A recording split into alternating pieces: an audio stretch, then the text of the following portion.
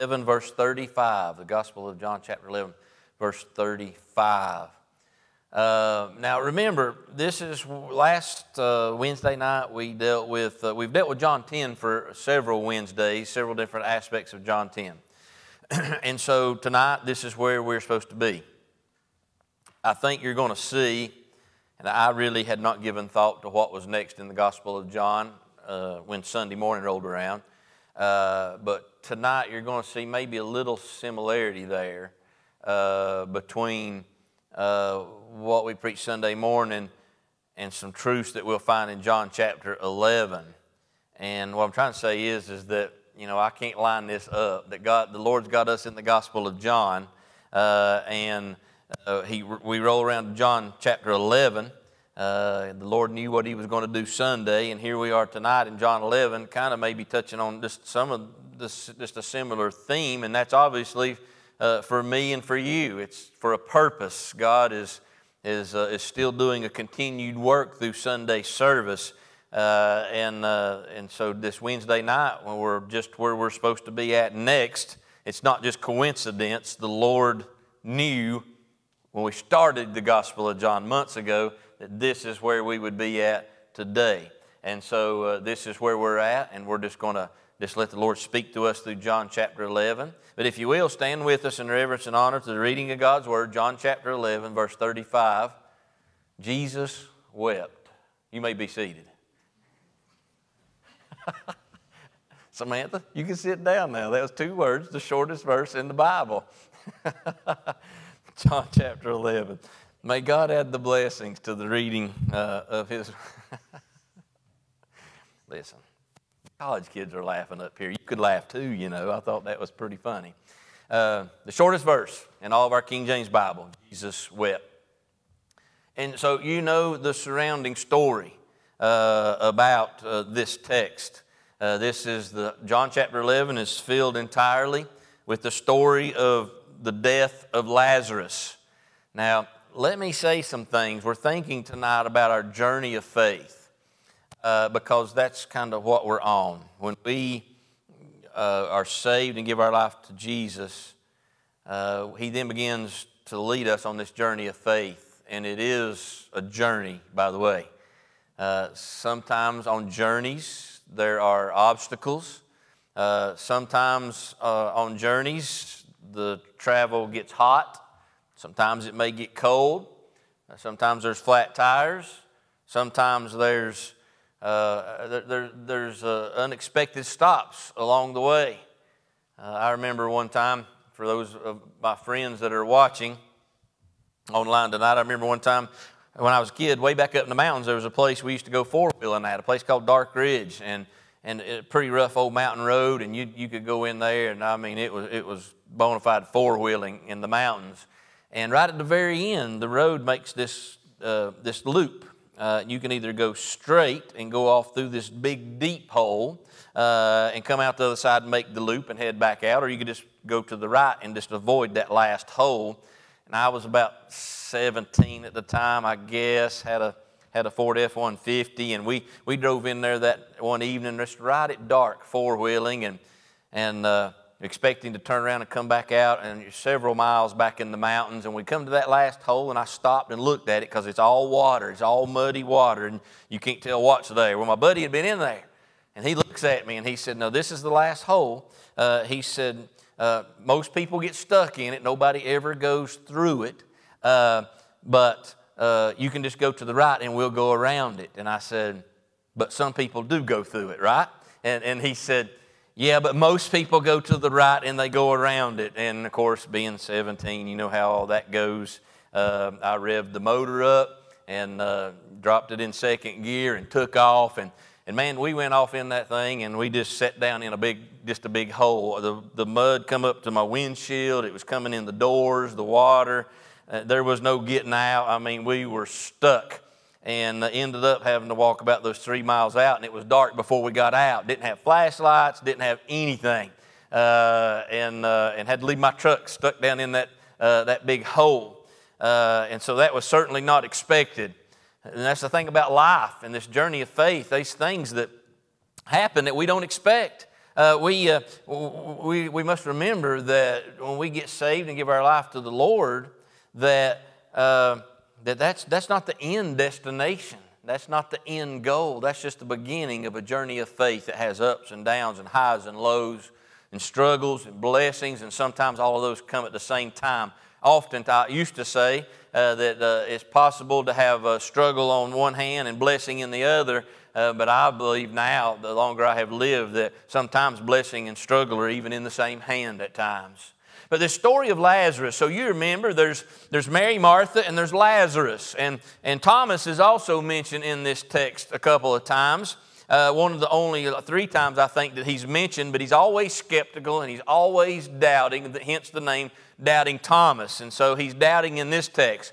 But Mary and Martha and what name Lazarus, the Bible is very clear, and it points out that Jesus loved them. He used to go to their house and eat. He hung out with them. This was like this was his buddies. This was his homeboys, if you will. He went to Mary and Martha's house, and you know the story of Mary and Martha, where Mary is at the feet of Jesus, and she's worshiping, but Martha, she's a busybody. So we see a picture of one that is devoted. We see Mary worshiping Jesus. She's devoted. We see another personality, her sister, who is, she's distracted because she's running around trying to make things happen, And what happens in that text early on is that the Lord makes it clear that, listen, I know what you're doing, being busy is a good thing. Working for me is a good thing. Cooking for me is a good thing. But the better part is what your sister's doing, and that's just at my feet worshiping. And so we learn some lessons from all of that. But in this John 11, Mary and Martha and Lazarus is mentioned. The names are mentioned over and over and over and over all throughout this text. And it emphasizes the fact that this family was close to Jesus. He loved them. The Bible makes it clear in John 11. Go home and read this whole chapter. It's just one chapter, a little lengthy chapter, but that's what our focus is on tonight.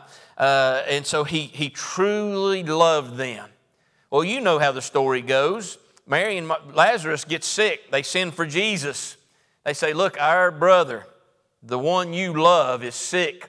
We need you to come here. We need you to come here fast. Now, I want you to remember that what Jesus could have done when he received word. Because remember, he received word of a centurion's daughter dying one time. And when he received word, he said, go your way, your daughter's whole. So he could have healed when he received the word. But he didn't do that.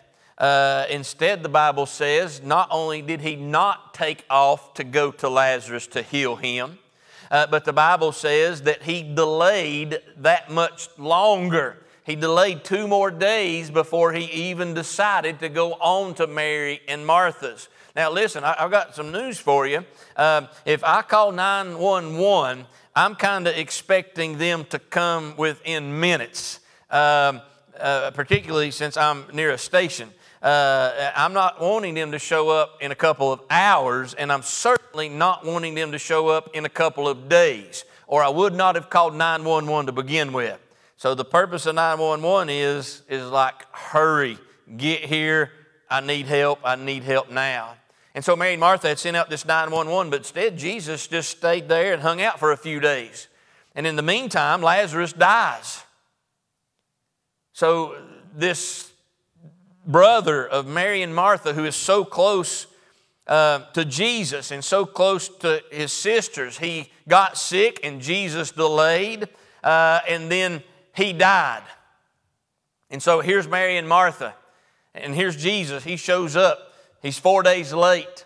Now, there's some commentary on that, and it suggests that Jesus waited 4 days because Jewish tradition of the time suggested that when someone dies, the spirit hovers over the body for about 3 days, and then it departs, and that Jesus knew this, and so he didn't want to go raise Lazarus too quick because the Jews would say, oh, his spirit was hovering over his body and entered back into his body, and he revived or resurrected, so it couldn't have been a miracle from Jesus. It just happened because the spirit was over the body. And so some commentators say that's why Jesus waited 4 days to get past this Jewish tradition and this Jewish lore, so that when he shows up to work a miracle, folks would know that it was a miracle from the Lord. But what happened is, and I was thinking about Sunday as I was studying this, here's Mary and Martha, and they're holding on, and they're holding on. They're checking the fever and the temperature of Lazarus, and his fever is getting higher, and it's getting higher.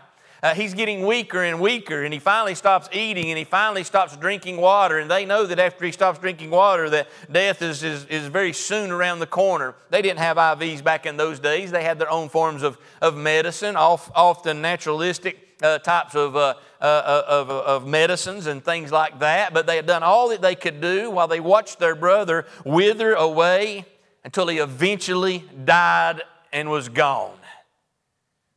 Well, I was thinking about Sunday. I was thinking about how Mary and Martha, there they are.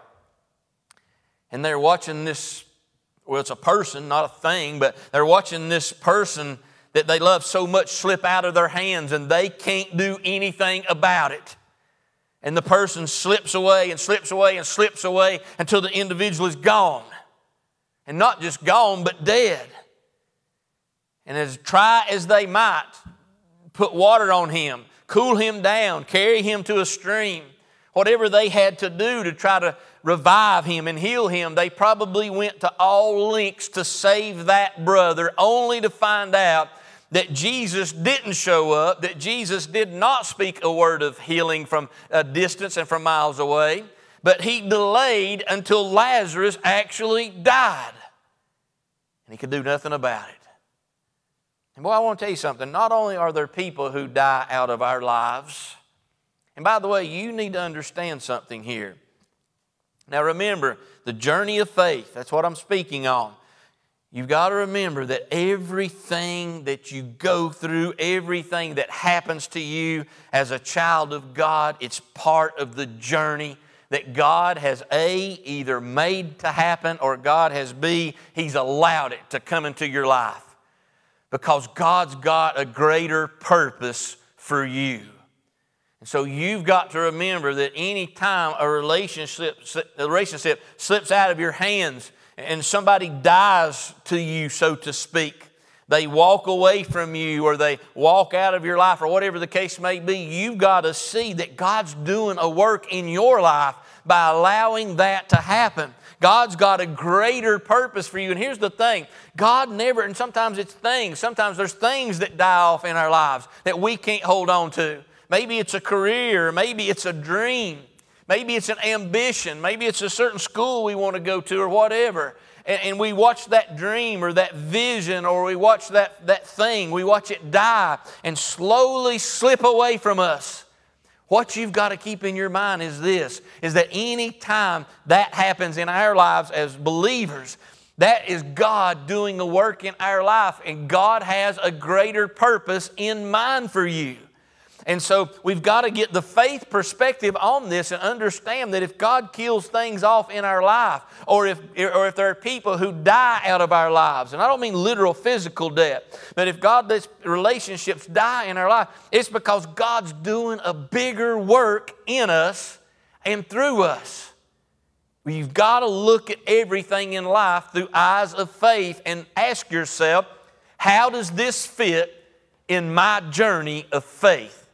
Because God's leading me, God's guiding me, God's molding me, God's shaping me. I don't know what God's doing. I don't like it. It hurts. It makes me feel bad. It's terrible. It's tragic. I'll weep for days and nights or weeks like Mary and Martha have done. But God is doing a work bigger than I can see, and we have got to trust Him. And we've got to know that any time that events or circumstances take place in our life, it's God doing a greater work and has a greater purpose in our life than where we've been at. Are you with me? Whew. We was about to go home on that one. Good. Somebody's with me. I think it was Gavin. Thank you, Gavin. You just felt sorry for me, man. You're like that poor fool's up there. Nobody's with them, but I'll say amen and make them feel a little better. So it's all about faith. But now listen what happens here. So Mary and Martha, I know for 2 days, they've called 911. And so they're probably wondering, where is he at? What's going on? I mean, he could have caught the nearest Donkey Express and been here in 8 hours. Where is Jesus? Why is he not here? Where's the Lord? We have fed this man in our house. We believe he's the Messiah. We've worshiped at his feet. We've taken care of him many, many times. He's family to us. He's so close to us. Where is he at? Does he not remember all that we have done for him? Does he not remember all that we have sacrificed for him? Does he not remember the distance we have went for him? Does he not remember how we've ministered in his name? And here he is in my time of need, and he's nowhere to be found. And this is where, if you remember, that Jesus decides, okay, we're going to head to Mary and Martha's, and this is where some of the disciples say, listen, it's no good to go now. I mean, Lazarus is dead, and he's been dead 4 days. And there's no need to even go there. And by then, there had been people gathering together. A crowd was building because they had heard of this news that Jesus has been called for, and he didn't show up. And then Jesus makes this statement found over in verse 15 in John chapter 11. And here's what he says. The Lord, he tells his disciples, and here's some of that humor of Jesus. Remember, I told you about the humor of Jesus in recent weeks, how he's real dry, but he's kind of witty and funny, but it's just a dry humor. And so he says, hey, let's go. And he's like, well, we don't need to go because Lazarus is dead. He said, no. He said, our friend Lazarus is asleep. Because remember, the Lord in the Bible only speaks of believers as having go to sleep. It doesn't speak of the believers dying. So he said, our friend Lazarus is asleep, and I'm going to go, and I'm going to wake him up. Now, Jesus is speaking of the greater thing. He's speaking of resurrection. He knows, of course, Lazarus is dead. And the disciples like, Lord, we just had a committee meeting. We don't think you really understand what's going on here. But Lazarus is not taking a Sunday afternoon nap. Lazarus is he's croaked. And so we don't think waking him up is going to work on this. And so Jesus looks at them and he said, listen, come here. Listen. Lazarus is dead. He wants them to know, I know he's dead, but he's a believer. He's asleep. I'm about to raise him up. And so they start to make this journey to go to where Lazarus is at. And the Lord says this in verse 15, and then he says this. So he says, I am glad for your sakes that I was not there to the intent that ye may believe. Nevertheless, let us go unto him. Now watch this. So you have watched things slip out of your life. We're right back on Sunday. This has bled right into it. You have watched things die out of your life. People die out of your life. You've watched things slip away. You couldn't stop it. You asked Jesus to stop it, and he didn't stop it. And so what's the deal here? And then on top of it all, the Lord says, hey, I'm glad for your sake. I'm glad for your sake that I was not there. In other words, what he was saying was, I'm glad I didn't show up when you called for me, because now Lazarus has died. Watch this, though. And what Jesus was saying is this. He said, I didn't show up so that you may believe. Remember, that's the purpose of John. The whole purpose of the book of John, the Gospel of John, is so that you'll believe. So that you'll believe. And that word is used over and over and over in the Gospel of John. All the miracles are so that you will believe. So that you will believe. So that you will believe. Let me ask you something. If Jesus come to your rescue every time you dialed 911, every single time you stumped your toe, every single time that you bumped your knee, every time you bit your tongue, every time that you dropped a bottle of water in the kitchen, if he come to your rescue every time you called his name, then you really would not believe in miracles, would you? And your faith really would not be much, would it? And so Jesus says, I'm glad for your sake I didn't go, because I'm about to work a greater miracle here.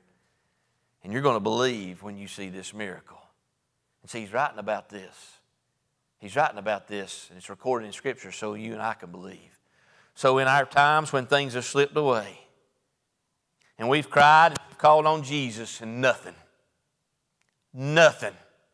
Like, I hear these preachers, and I'm one of them. It crossed my mind tonight, and it crossed my mind Sunday morning, actually. But I hear these preachers, and like I said, I'm one of them, so I'll just say myself. But I believe fully that if God's done something for you this week and God's answered prayers in your life, I believe you ought to grab the microphone and you ought to say, I just thank the Lord tonight, or I thank the Lord this morning, because I went through something tough this week, but the Lord answered prayers. The Lord met my needs. The Lord worked a miracle in my life. I believe if God answers prayers in your life and God works, I think you ought to grab a microphone and you ought to just tell people about it. That's what I believe.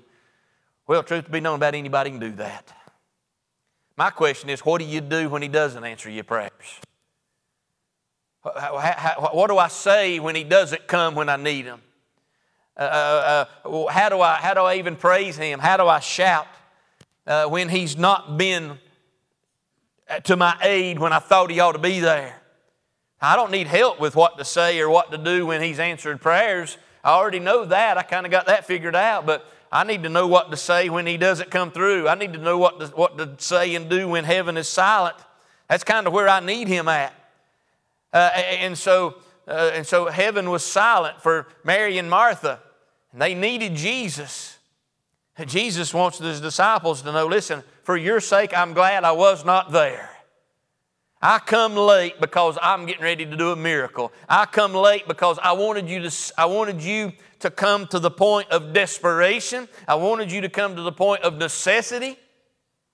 See, as long as Lazarus was sick, they didn't really need Jesus, because it was possible for them to do things to make Lazarus better. The things they did didn't. Lazarus died, and then they can do nothing. And then in their mind, it's all over. I can't help but to notice that when Jesus shows up, the Bible says that, as we read the text, the Bible says that Martha went in and she called for her sister Mary. That Martha, she run out, met Jesus, assured Jesus that she had faith in Him and believed that He could resurrect anyone that He chooses to resurrect. And then she goes back in to get Mary because Mary was pouting. Mary was mad. Mary was upset. And Mary decided, even though she heard Jesus was outside, she was going to stay in the house. Boy, isn't that just like us though, really? I mean, we come to a place in the journey of faith, this bump in the road.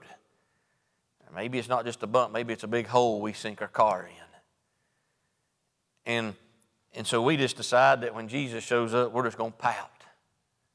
You know what? That's the nature of mankind. That was the nature of the children of Israel, and it's my nature, and it's your nature. But Martha runs in the house, and she goes in, and here's what she says to Mary as she runs in the house. She says, "The Master has come, and He calls for you." Listen, let me just say this. When you tune into a Liberty Live broadcast, if you're watching it on YouTube 6 months from today's date, when you come to church and there's a word out of God's Word given, then you need to know, and I need to know, that we're blessed because the Master has come and He calls for you. You didn't just come tonight just to show up and be faithful and check off your little Wednesday night list that you made it to church on this night. I hope you didn't. I hope you didn't come just to see what somebody else was wearing or not wearing, or see who was here or not here. But I hope you come knowing that the Master has called. He's come and He's called for you and for me. So Martha goes in and she brings Mary out, and they come out, and you kind of know how the story progresses. You know that Jesus then says, "Okay, take me to where Lazarus is at." He goes through another great I am statement. He says, "I am the resurrection and the life." And he talks about that for just a moment. We then find in this text as we read along that Mary and Martha is weeping. There's Jews around her that are weeping. It's grieving Jesus because He has shown up and He has come as resurrection and life. He has preached that, and now people are still weeping. And the Bible says He groans in His spirit. In other words, it upset Him. It upset him that here he is the Messiah, the resurrection and the life. He's preached that just then to them in just a very short sermon, and yet they're full of unbelief. They're doubting. Now watch, I'm going to finish right now. Girls, come to the piano. And so he says, okay, I want you to do this. I want you to show me where they have laid him. Show me. Hey, you can sing whatever you feel led to do, but that last song y'all sung would probably be okay tonight. It would be appropriate, I believe. But whatever God puts on your heart, girls. And don't ask me when I get home, why did I confuse you? Because I said do whatever the Lord lays on your heart, okay? So Jesus says this. He says, show me where you laid him. So they go to the tomb, and they're like, right here it is. Now watch this, watch.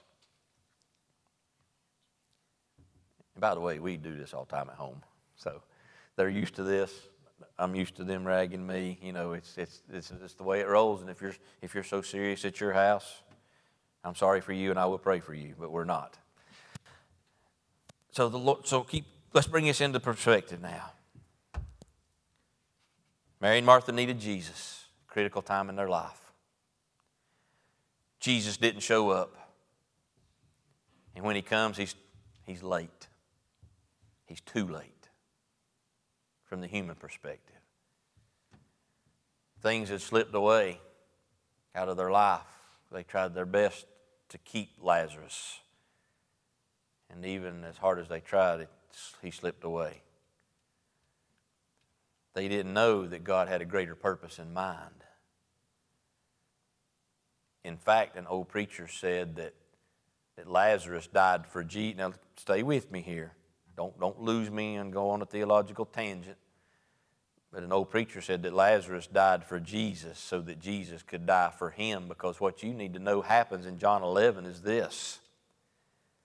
Because Lazarus died and Jesus shows up and calls him out of the grave, it was from that point on. Go read it in John 11. It's at the end of John 11.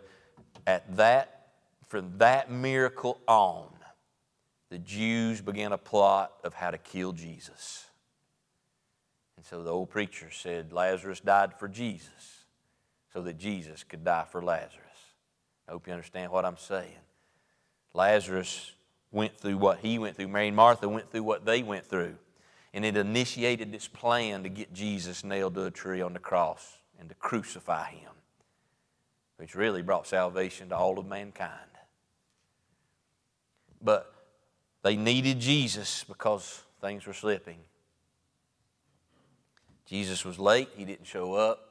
And Jesus himself said, I'm glad I didn't show up, because I'm about to do a miracle. And many will believe when they see this miracle. And so they go to the graveside of the cemetery, and he says, show me where they laid him. Show me where your heart quit. Show me where you give up at. I imagine on that bedside, as Lazarus is sick and dying, they were working, and they were working, and they were working. And they were laboring, and they were laboring, and they were laboring. They were doing everything they could do. Maybe they were sending for doctors, and sending for more doctors, and sending for more doctors. And maybe they were given this medicine, or that medicine, or this, or doing this, or doing that. And doing all the things that modern science allowed them to do in that day, trying to make Lazarus live. They'd done all that they could do, and finally Lazarus died. And now nothing. And so Jesus goes, he says, show me where they laid him. In other words, show me where you give up at. Show me where you threw in the towel. Show me where you quit. Show me where your heart was broke. Show me where you decided that it just wasn't worth it anymore. Take me to that place and show me, and then I'm going to show you something. And here's what the Lord showed them. He wanted them to take him where they had laid Lazarus, where they had quit, where they'd give up, where they'd thrown it all in. Because what the Lord does next is this. He shows them that where you end is where He just begins. Are you with me? Yeah. Until you've come to the end of a thing, the Lord can't work. And see, it wouldn't have been... Hang on just a minute. I'm having a moment here. The Lord wanted them to see, as long as Lazarus was alive and you kind of could fix things or patch things up or make things a little better for the moment, there was no room for a faith or a miracle. But you had to come to the end of it. You had to come to a place where you throw in the towel, where you quit, where you give up, where you back up, where you question God, where you're mad at God. You ever been in that place? You can act holy if you want to tonight, but I have been. I've literally, as Jesus on the cross, my God, why? I've done that, but I shook my fist to heaven and said, God, why? Why did you let this happen? Why did you let that happen? It should have never happened, Lord. But see, the Lord lets us come to these places. Remember, it's about the journey. Because He's always doing a greater purpose in our life. He's always got a greater purpose in our life. And so He lets you come to the end of that thing. And He wants you to show Him, where did you quit at? Where did you lay it down at? Where did you fly the white flag at? Where did you get mad at me at? Take me and show me. Because when you show me where you laid it all down at, I'm going to show you where I pick it up and I just begin working in your life. And He says, hey, roll back the stone. And you know what they said? They said, Lord, you got to remember, now He's been dead 4 days, Lord. In 4 days, the body decomposes. And Lord, it stinks. It stinks. He says, roll back that stone. You know what He was saying there? He was saying, I can handle all your stinky stuff. Stay with me. I can handle all the bad things in you. I can handle all the things in you that's not good. I can deal with all that.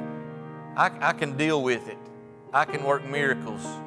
If there's a place where you laid it down, if there's a place where you've quit, if there's a place you've been mad, if there's a place where you flew up the white flag because I didn't do what you think I needed to do or wasn't there when you think I needed to be there, you take me and you show me that place. And when you show me that place, you're going to show me all of that bad stuff inside of you. You're going to show me all that stinky stuff inside of you. But I can handle it, the Lord says. And so He said, roll back that stone. And when they roll back that stone, now keep in mind, the Lord once again could have just prayed in His heart, said, Lazarus, come out. Lazarus, be alive. But He didn't do that. He wanted everybody to hear. And He wanted everybody to know that He was going to work this miracle.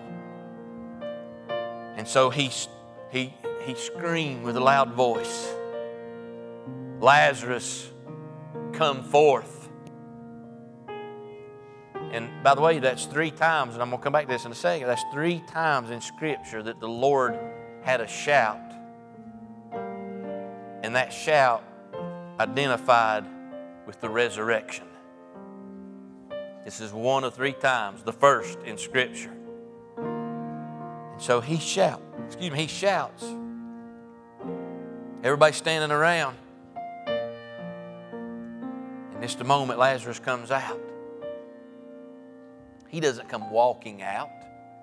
Remember, he's bound hand and foot in sackcloth. They buried the man. And so here he comes.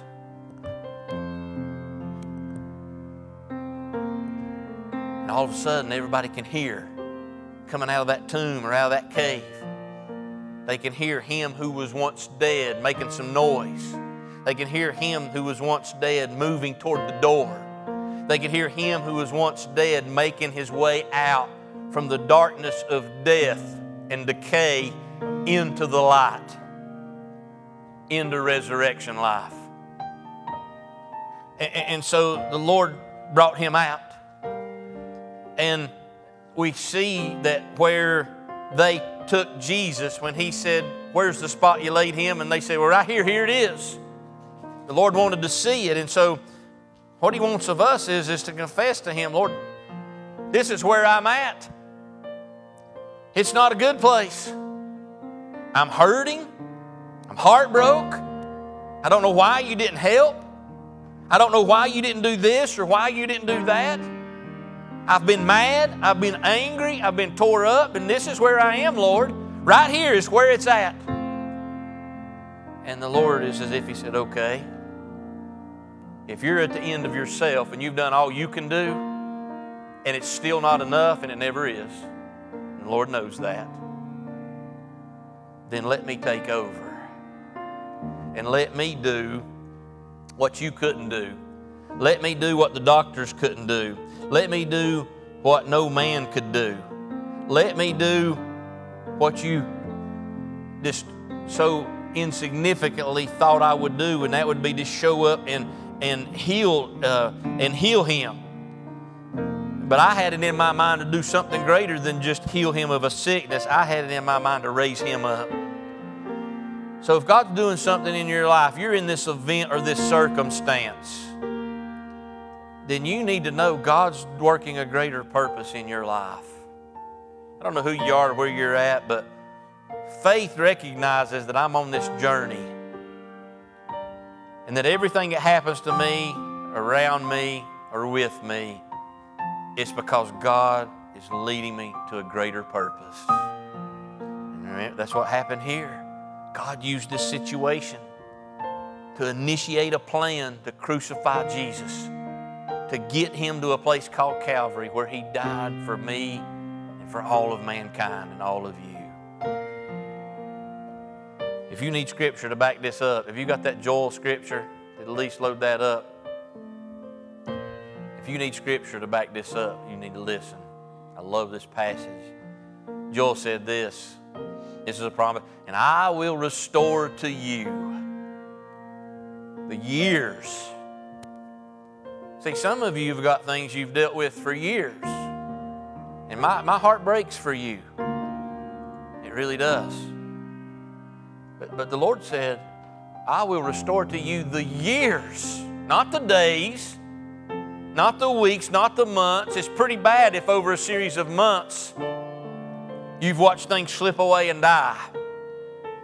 But when it's been years, the Lord still makes this promise. I'll restore to you the years that the locust has eaten, and the cankerworm, and the caterpillar, and the palmer worm, my great army which I sent among you.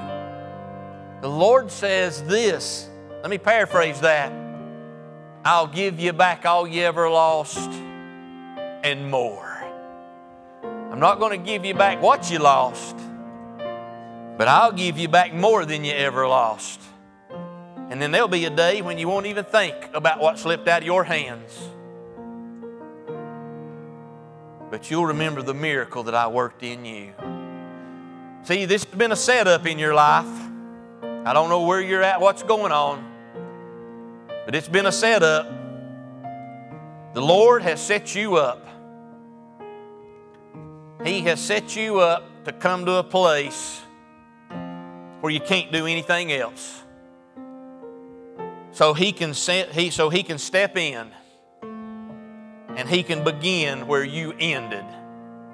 And so some of you, somewhere in your life, you have come to the end of yourself.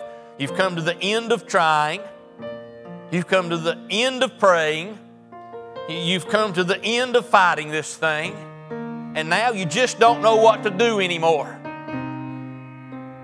Well, the Lord says, show me where you laid it. Because where you laid it down is where I'm going to pick it up. As Martha told Mary, the Lord's come for you and He calls for you. So He calls for you tonight. Don't miss tonight, please, because the way this lays out and plays out from Sunday to tonight in John 11, I couldn't have planned this. Don't miss the fact tonight that the Lord's calling you.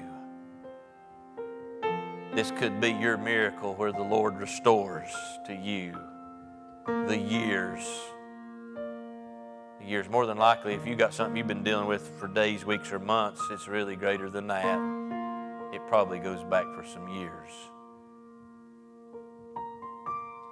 This song, I think it says it best if y'all will play that on the screen as they sing it. It really says things the best. It's talking about bringing Him your crowns, but what about bringing Him your pain, your disappointment, your heartache, bringing Him your unbelief? I don't know about you, but I want to tell you, I have an easy time believing in a miracle for you. But when it comes to me, I have a hard time believing in one. But I'll have full faith, faith that'll move mountains, that God will work a miracle in your life. Maybe you're like me. Maybe you're sitting there saying, well, I believe it for them, preacher, or I believe it for her, or I believe it for him. But it just can't be for me. I'm going to tell you, I believe it for you. And I know the Lord's come, and He's calling for you. He wants you to come, show Him where you laid it. Show Him where you threw in the towel and quit. So He can show you that when you finally quit, you finally give up, that He's going to step in and take over. He's going to do miracles. Stand, girls, sing. Give Him the glory, even in your brokenness, even in your pain. Come quick.